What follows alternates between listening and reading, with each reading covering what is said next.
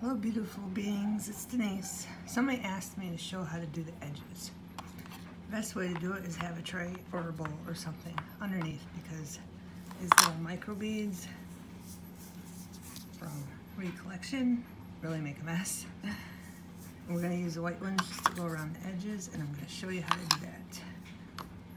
So you're going to take some glue, put it on, and just like this.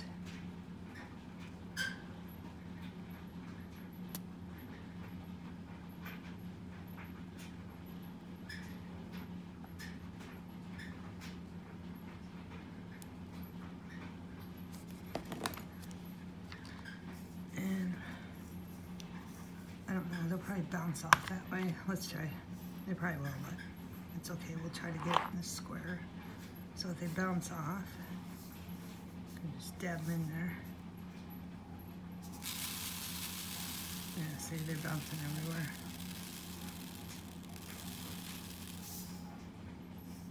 But they took. You can always take the tray when you're done and get them all in the corner. And then put them on a piece of paper, fold it in half, and then pour it right back in this little hole.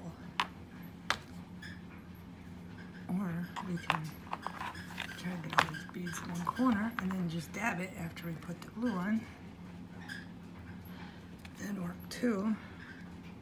Make sure you clean the glue off the tray after you're done, or you're gonna have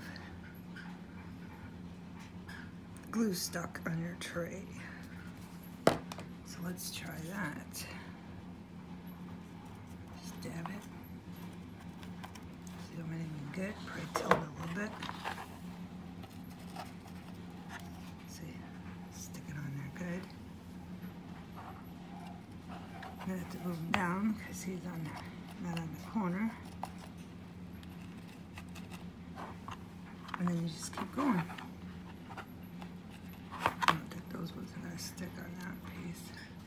But this is how you put them on the corners. Just make sure you have something down there.